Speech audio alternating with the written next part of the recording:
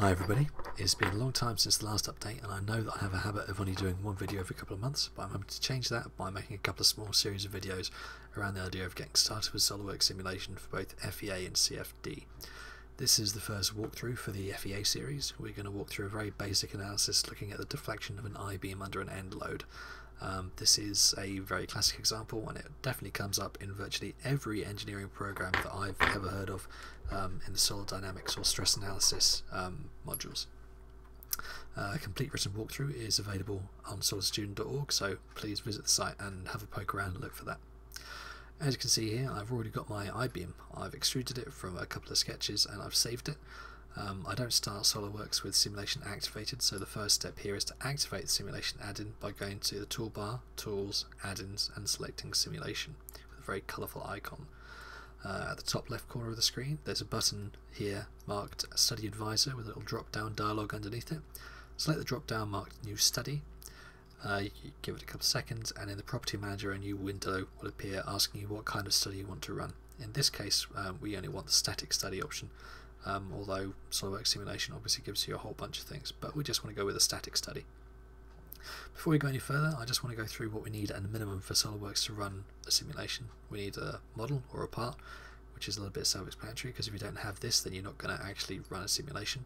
You need to apply material for that part, you need to fix it, you need to apply loads, and you need to mesh it. We've already got the part, so let's go on with applying the material.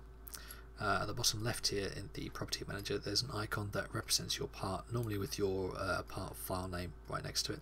You want to right click this and select Apply Material. For this example we don't need to go too detailed, so we're just going to go with a basic alloy steel, which SolidWorks normally uses as the default. Click Apply and close the dialog. We now need to apply the fixed condition for this beam, we're assuming that one end is completely immobile, so we'll apply the condition to one end face.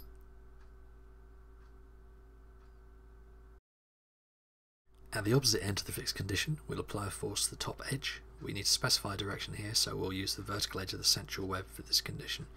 Finally we'll say the force applied is 100,000 newtons, so we're lazily simulating a force of about 10 metric tons at the end of this beam.